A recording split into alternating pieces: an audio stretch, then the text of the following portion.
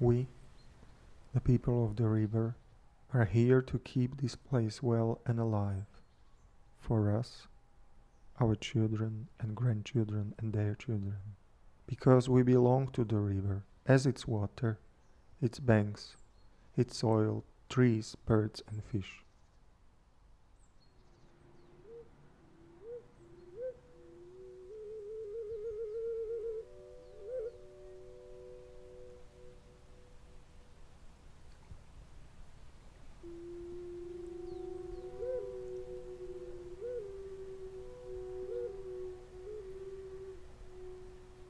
We hear the whisper of the water, and we whisper back in accord.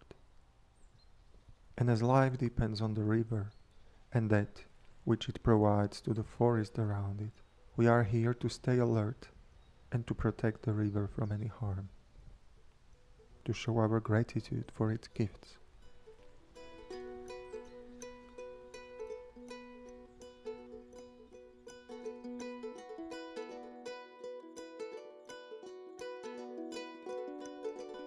We, the people of the river, understand that while time flows like a water in a stream, and we, as pieces of wood, are taken by, now here, and then gone, the circle of things will keep on moving as it always has.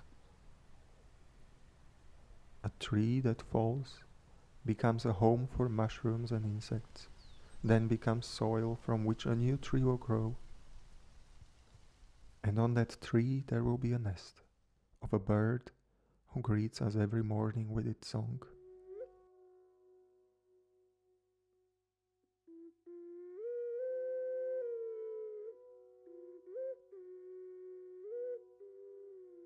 Everything has a purpose, and we do too.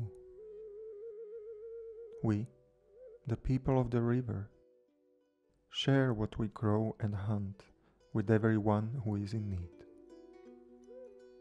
Because what would a right hand do without a left hand, and a head without legs? And as the desert comes closer and closer, we hold stronger together.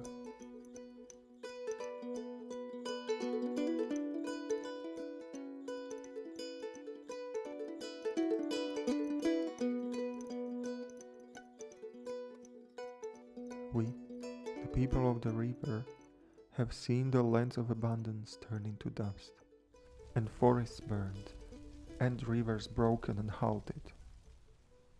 And we have seen people who cannot hear anymore how a river sings, with their eyes focused on mirages behind the horizon.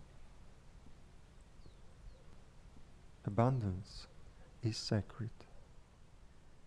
Only what is truly needed can be taken, and thus the river must be kept alive, so the forest can be kept alive, and we are the guardians of both, and that is our resistance.